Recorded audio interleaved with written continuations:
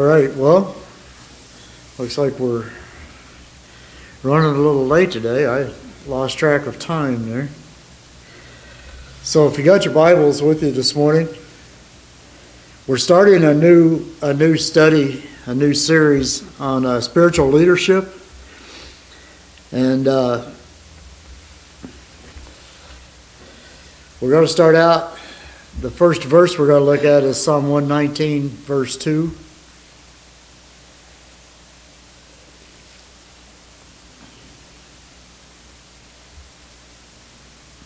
But while you're getting there, let's go ahead and pray and ask God's blessing on our time here.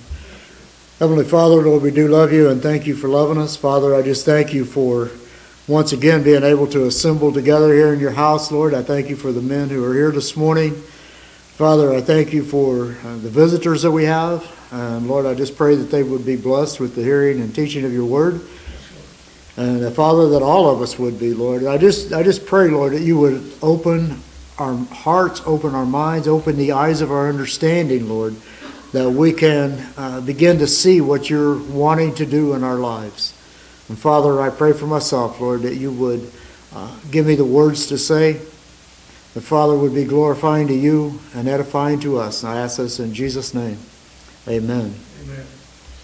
So Psalm 119:2 says, "Blessed are they that keep his testimonies, and that seek him with the whole heart." Being a spiritual leader starts with the heart attitude of love and respect for God and the Word of God. So this first part of our study here is entitled "The Heart of a Leader." Psalm 119:10 says, "With my whole heart have I sought thee, O let me not wander from thy commandments." The heart attitude will then naturally be followed with a love for God's people. If you go to Titus chapter 1, Titus chapter 1.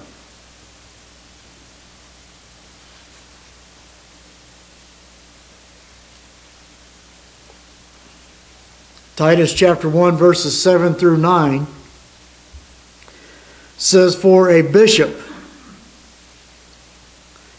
any spiritual leader," but the Bible says, "For a bishop must be blameless as the steward of God, not self-willed, not soon angry, not given to wine, no striker, not given to filthy lucre."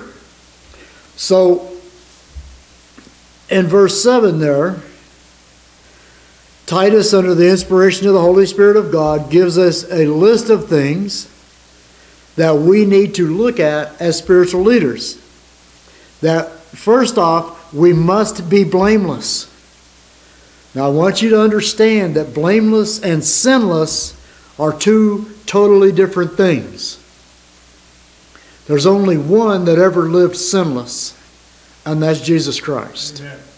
But to live blameless is one who, when they make a mistake, corrects that mistake.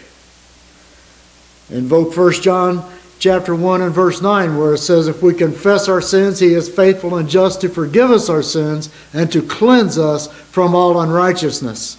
That's being blameless. It says that we must be blameless as the steward of God. If you are a believer in Jesus Christ, you are a steward of God. So we have to keep ourselves clean. And it says not self-willed. That means we're not promoting ourselves. Not soon angry. I don't think I need to explain that. Not given to wine. No striker. Don't be going around hitting people. Not given to filthy lucre. In other words, you don't serve God for the money's sake. You do it because you love God and you love the Word of God. Remember, we're talking about being a biblical spiritual leader. All right. Verse 8, but a lover of hospitality, a lover of good men, sober, just, holy, temperate.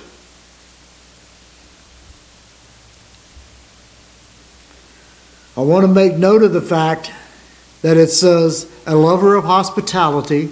We need to be friendly to one another. We need to be open to receiving one another and being kind. And then it says a lover of good men. Good men. There's some people, quite frankly, that are not good men. We don't have to love them like we do the good men. There's a difference in the way that we treat people. If somebody's evil, we treat them as evil. We'll get into that later on in the study. Then just, holy, temperate. Holding fast the faithful word as he hath been taught. In other words, you live by the word of God that you know, that he may be able, by sound doctrine, both to exhort and to convince the gainsayers. So we convince people, we exhort people and convince people by sound doctrine, which means we must know the sound doctrine of the Word of God so that we can minister to others. So everything in the life of a Christian begins in the heart. And there's nowhere that is more evident than in a spiritual leader.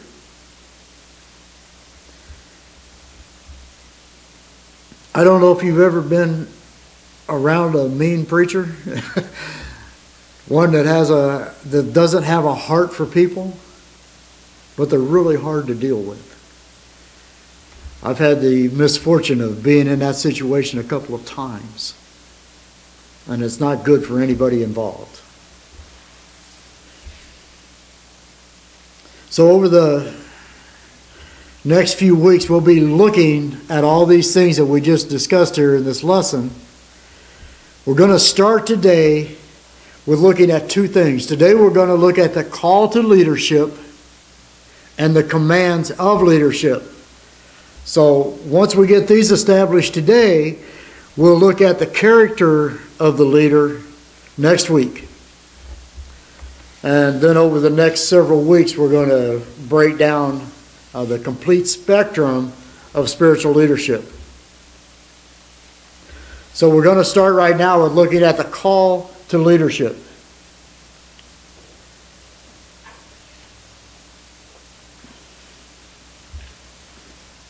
Spiritual leaders are not appointed by man. They are called by God.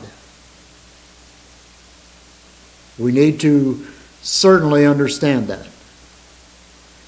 Man doesn't call somebody to be a spiritual leader. God does. 2 Timothy chapter 1, verses 8 and 9 says, "Be not thou therefore ashamed of the testimony of our Lord, nor of me his prisoner, but be thou partaker of the afflictions of the gospel according to the power of God." Now you read that verse and you think, well, that's not a very becoming call to become a spiritual leader. I mean, it says, "Be not thou therefore ashamed of the testimony of our Lord, nor of me his prisoner, but be thou partaker of the afflictions of the gospel according to the power of God." So being a spiritual leader comes with a price. Verse 9 says, "Who hath saved us," talking about the power of God, "who hath saved us and called us with an holy calling, not according to our works, but according to his own purpose and grace, which was given us in Christ Jesus before the world began. So what I really want us to understand this morning is that the calling of God is not for your prestige and pleasure, but for His purpose and plan.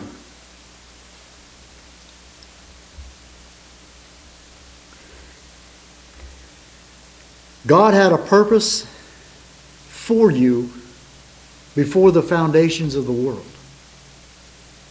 Before He created anything, He had it all figured out. That's the important thing to understand about God. God knows the beginning from the end. And He knows everything in between. It's called His foreknowledge. God knows it all. Has always known it all.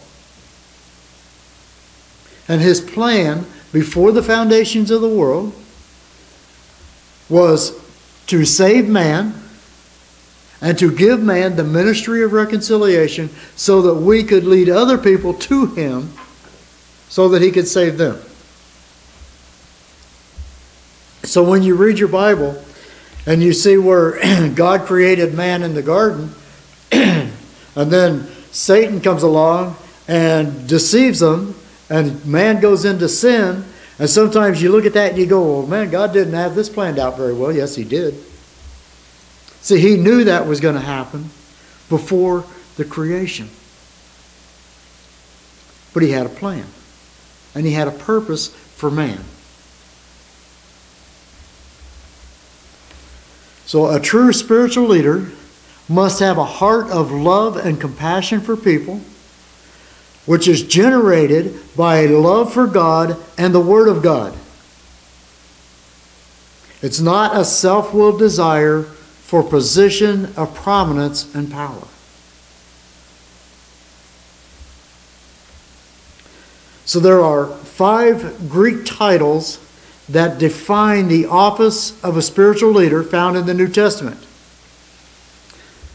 Now, these all intersect with each other, interact with each other. They're all interchangeable with each other.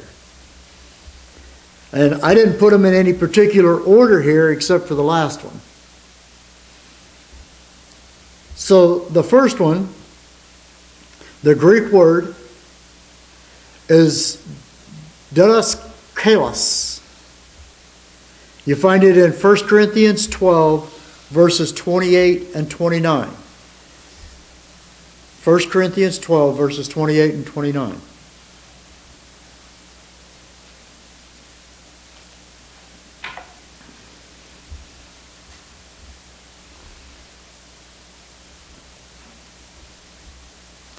Verse 28 says, "And God hath set some in the church, first apostles, secondarily prophets, thirdly teachers, after that miracles, then gifts of healings, helps, governments, diversities of tongue."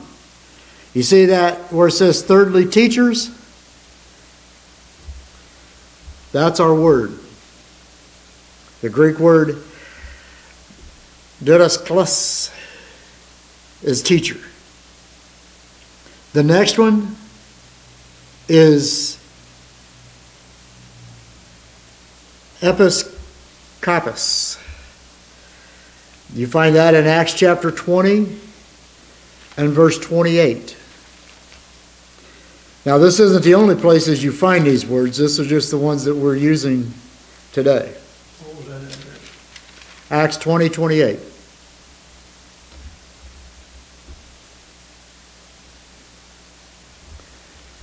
And I was in 21 and it wasn't working at all. Acts 20 and verse 28 says, "Take heed therefore unto yourselves and to the flock over the which the Holy Ghost hath made you overseers." There's your word, overseers. "To feed the church of God, which He hath purchased with His own blood." That word is also translated as a bishop and an overseer. The next word is keruk. Go to 2 Timothy chapter 1 and verse 11.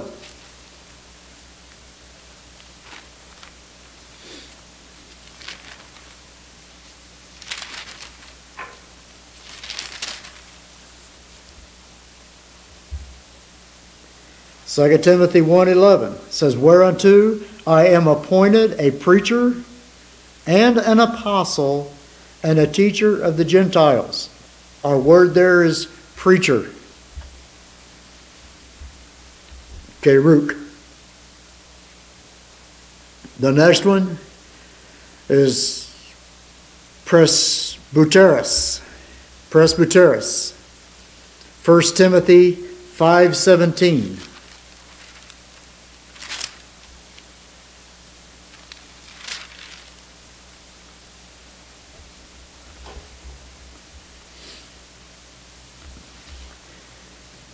First Timothy 5:17 says, "Let the elders," that's your word right there, presbyteros, "let the elders that rule well be counted worthy of double honor, especially they who labor in the word and doctrine." And then that brings us to our fifth one, which is poimen. Poimen. So go to 1 Peter chapter 5.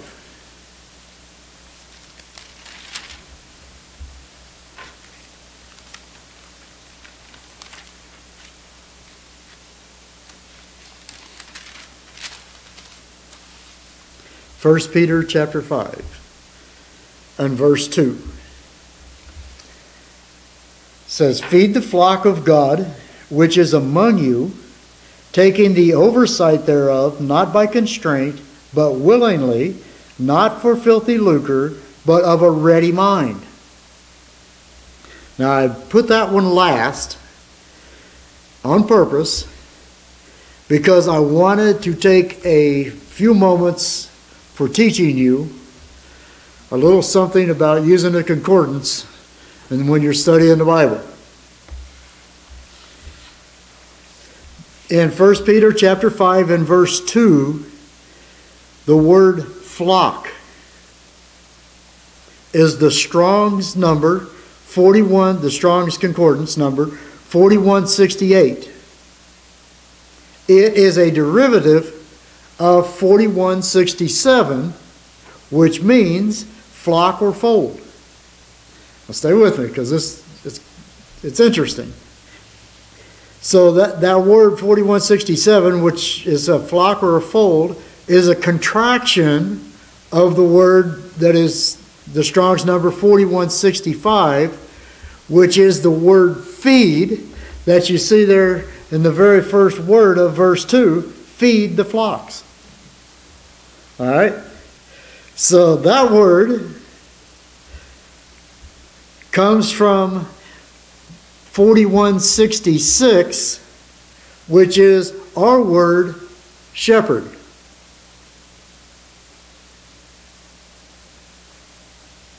And it is also translated as pastor in Ephesians chapter 4 and verse 11, which we're going to look at here in a minute. So you say, well, why did you go through all that motions? Because I wanted you to understand how the Bible works.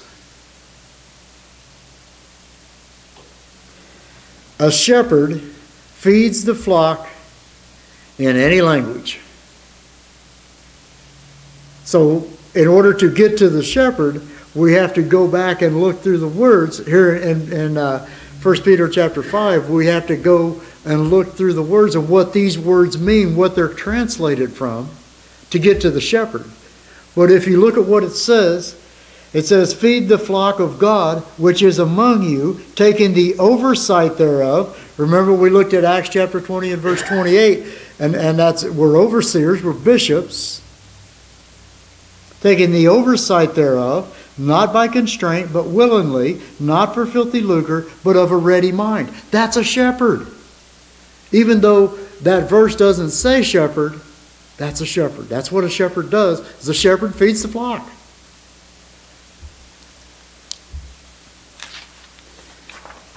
God in His uniqueness put the Bible together so that we would have to do what the Bible says. The Bible tells us in 2 Timothy chapter 2 and verse 15. It says, "Study to shew thyself approved unto God, a workman that needeth not to be ashamed, rightly dividing the word of truth." God wrote the Bible so that we would work at it to fully understand it. God doesn't like lazy Christians, and especially lazy leaders. So spiritual leadership requires fulfilling those 5 responsibilities that we just looked at in the Church of Jesus Christ. While you may or may not fill every office or position within your local church as a leader in that church, you carry the same responsibilities as the men filling the positions. If you are a born-again believer in Jesus Christ, you have the responsibility the same as the pastor or a deacon or anybody else in the church in leadership. God did not save anybody to keep a pew warm, to take up space in the church. Amen.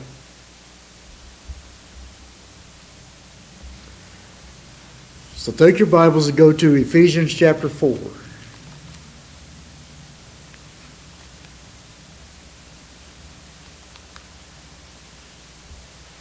I want to just look at verses 11 and 12.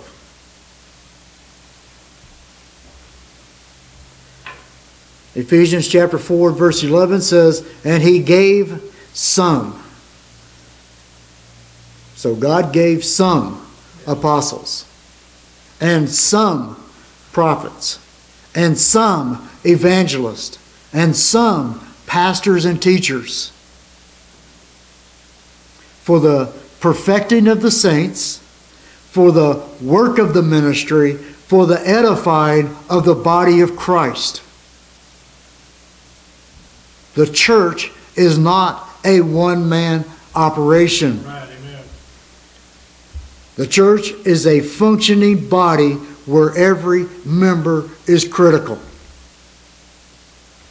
The reason that we do the discipleship that we do in this church is so that every one of us has the same mindset, the same basic understanding of the Word of God, so that we work together as one. Because that's what the body's supposed to do. And there's not anybody in this building that's any more important than anybody else in this building. We have different positions, we have different callings, but every one of us is critical to the church functioning properly. Spiritual leadership requires sacrificial living, which quite frankly is why there is such a void of spiritual leaders in the church today.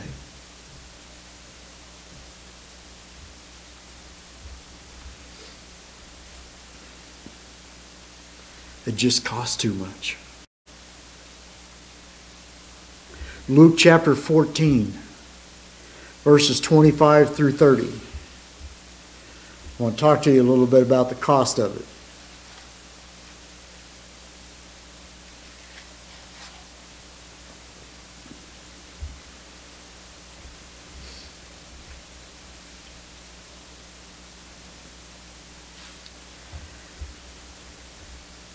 Luke chapter 14 and verse 25 says, "And there went great multitudes with him, and he turned and said unto them, If any man come to me, and hate not his father and mother and wife and children and brethren and sisters, yea, and his own life also, he cannot be my disciple."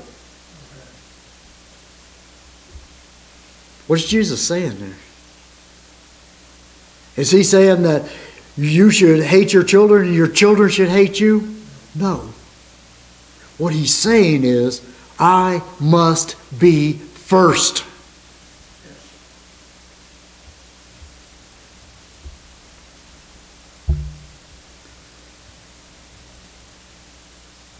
And whosoever doth not bear his cross and come after me cannot be my disciple.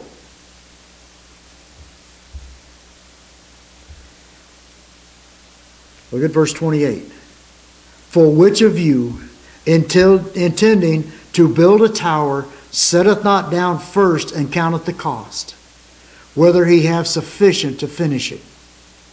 Lest haply, after he hath laid the foundation, and is not able to finish it, all that behold it begin to mock him, saying, This man began to build and was not able to finish.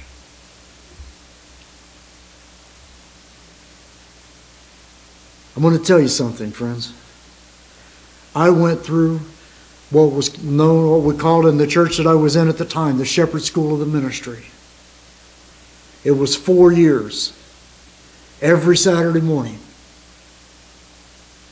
of Bible teaching, Bible training. There was a lot of the people that I started out with that didn't make it through the 4 years. There was also a lot of people that made it through all 4 years and never did a thing with it, because they didn't count the cost before they started building the tower. And when they got in the building process, they realized they didn't have sufficient to finish it. There's a cost. There's a cost. The Christian life is not going to be judged by how you start, but on how you finish. Finish strong.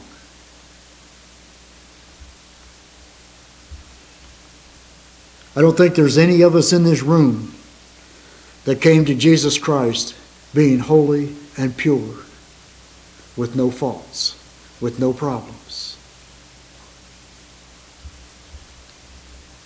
We didn't start out real good,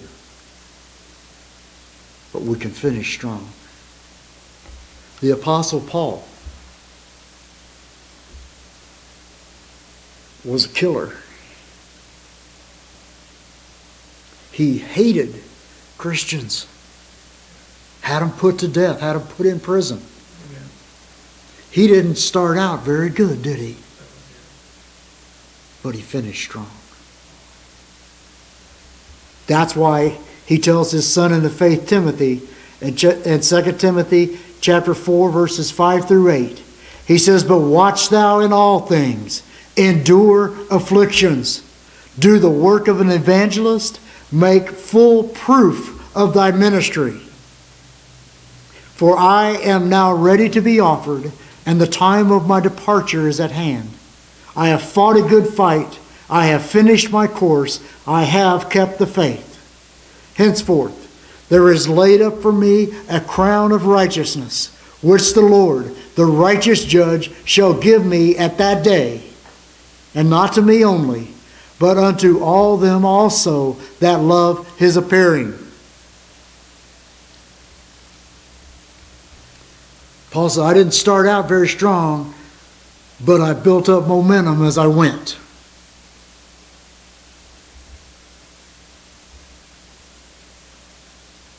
And I finished strong, man. I got a crown of righteousness waiting on me. Amen.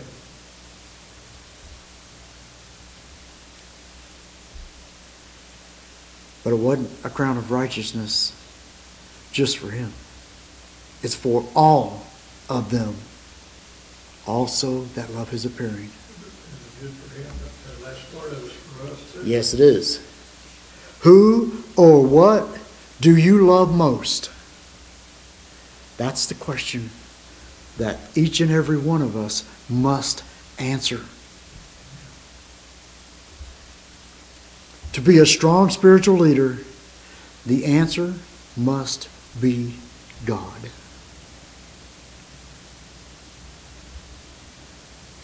That's why Jesus said, If any man come to me and hate not his father and mother and wife and children and brethren and sisters, yea, and his own life also, he cannot be my disciple. we as leaders, as born-again believers in Jesus Christ, must put God first. Amen.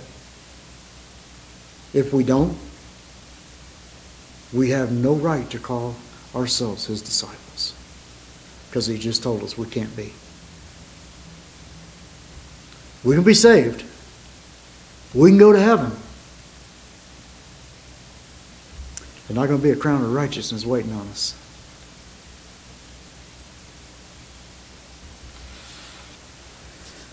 So let's talk about the commands of leadership. That was the character of the leader. Now the commands of leadership.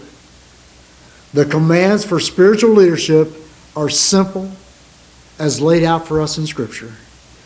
It is a command to lead, to serve, to pastor, to oversee, to feed, to shepherd, to be living examples of the grace of God to the people of God.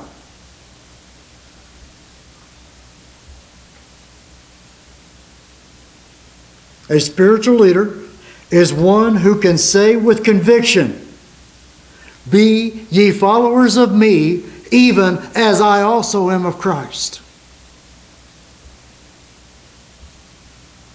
If you can't say that to people with conviction, there's something in your life you need to fix.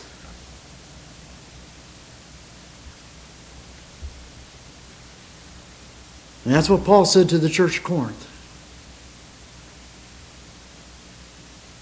That's my testimony to you. Be ye followers of me, even as I also am of Christ. If I fail to follow Christ, don't follow me.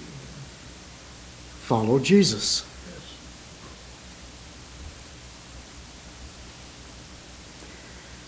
First Peter chapter 5, we was just there, verses 1 and 2. It says, "The elders which are among you I exhort, who am also an elder, and a witness of the sufferings of Christ, and also a partaker of the glory that shall be revealed. Feed the flock of God which is among you, taking the oversight thereof, not by constraint, but willingly, not for filthy lucre, but of a ready mind." As leaders, we are to watch over and feed God's flock because we love God. All right, amen.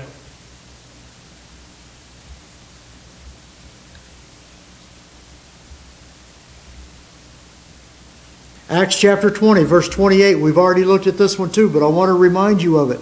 Acts chapter 20, verse 28 says, "Take heed therefore unto yourselves and to all the flock, over the which the Holy Ghost hath made you overseers, to feed the church of God, which He hath purchased with His own blood." Notice it says to feed the flock of God, the church of God. So we're to feed the flock. As pastors, as preachers, as leaders, we are not called to fleece the flock of God. We're not to do it for filthy lucre's sake. We do it because we love God and we love the Word of God. I'm telling you, if somebody is doing it for any other reason, they're doing it for the wrong reason.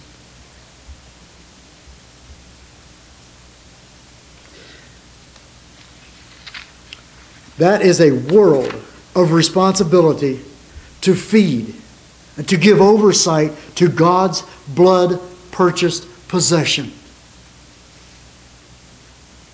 Take it seriously, because He does. He takes it very seriously.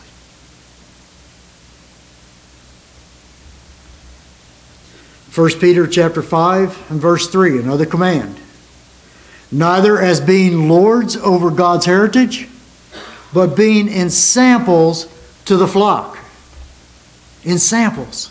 An ensample is something that is witnessed live, from within, you might say. It's from personal experience.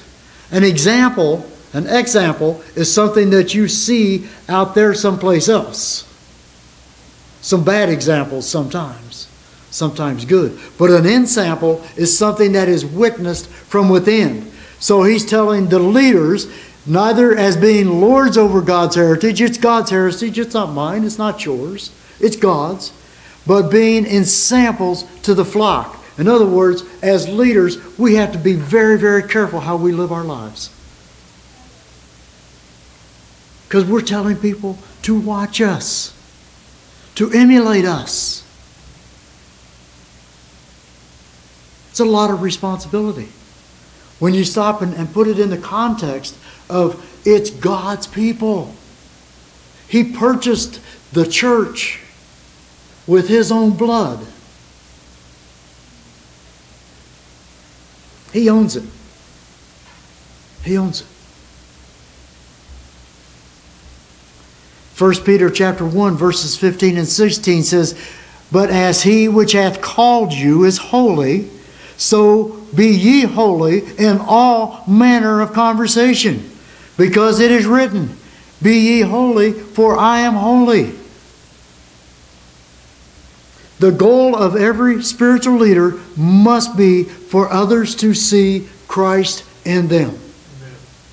We are to be a living, walking example of the life of Christ.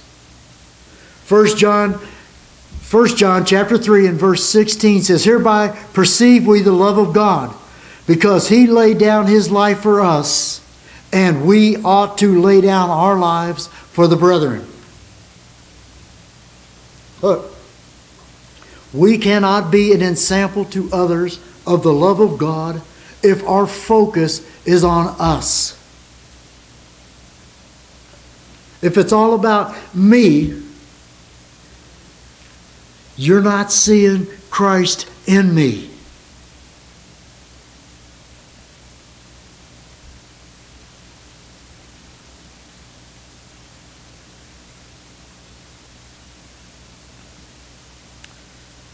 Jesus gave us clear guidance on this subject as well. In John chapter 13, verses 34 and 35. John chapter 13, verses 34 and 35.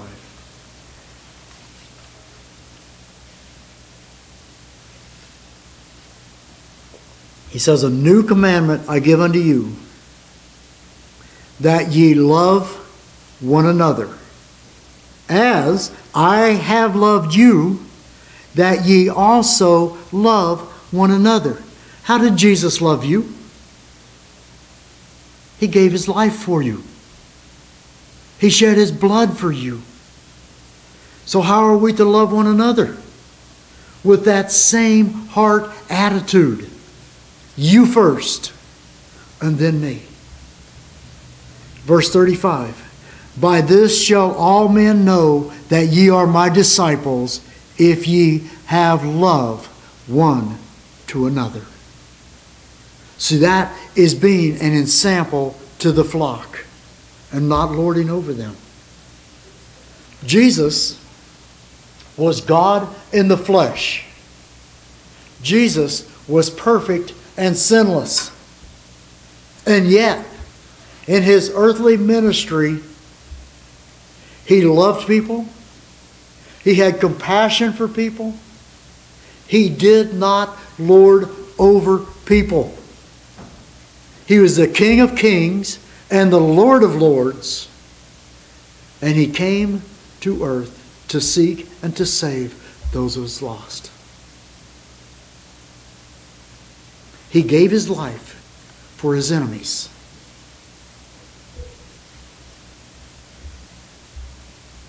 We're called Christians.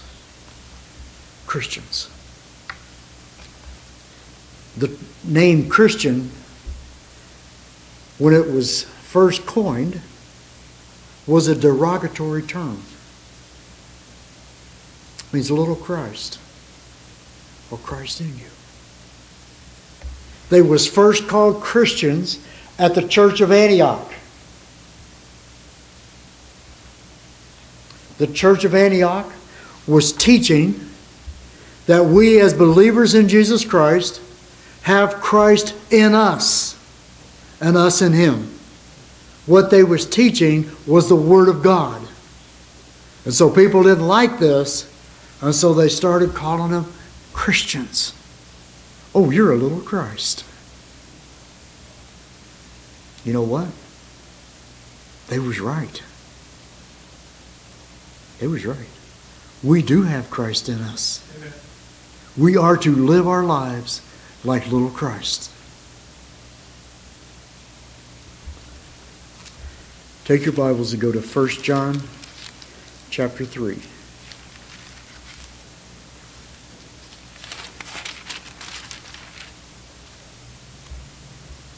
Verse 1. 1 John chapter 3 and verse 1.